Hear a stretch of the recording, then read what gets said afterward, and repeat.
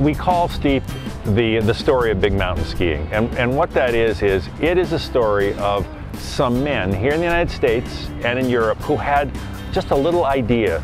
And the idea was to take skiing away from the confines of the resort and into the big mountains.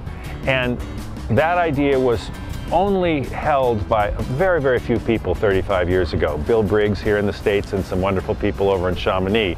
But from that idea, we now see people skiing in Alaska and every corner of the world. So there's a narrative that begins here in Jackson Hole and in parts of France that goes all the way now to the entire world, and where you see skiing taking place in the most dangerous and bizarre places, actually. I mean, Kashmir, for example. And so Steep, our film, is how that happened.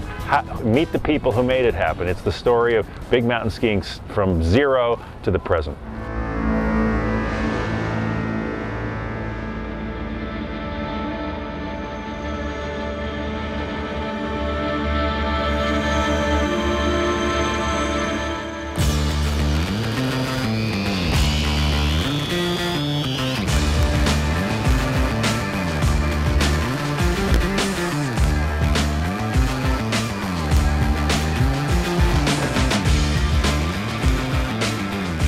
With the addition of a parachute to my ski gear, I'm looking at these mountains with totally different goggles than all the other skiers. There's a lot of lines that are really aesthetic, really cool looking lines that you can't do because it ends in a big giant cliff. Well, if you throw a parachute on your back and you have some base jumping skills, you can totally ski those lines.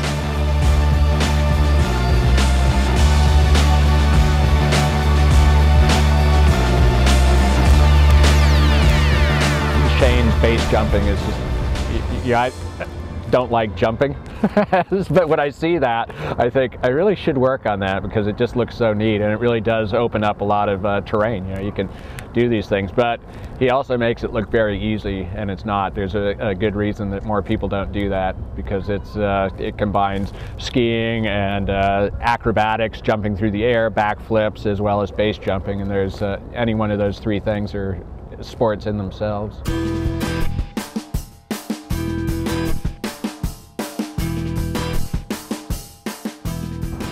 Extreme skiing. I would say anything that's steep over, say, 35, 40 degrees. Anything with cliffs or trees, or anything where you're in danger, I guess maybe is what most people would consider extreme skiing. Bill Briggs says in the film, very early on, without risk, there's no adventure. And every one of the athletes in this film embraces that notion, because they're all adventurers.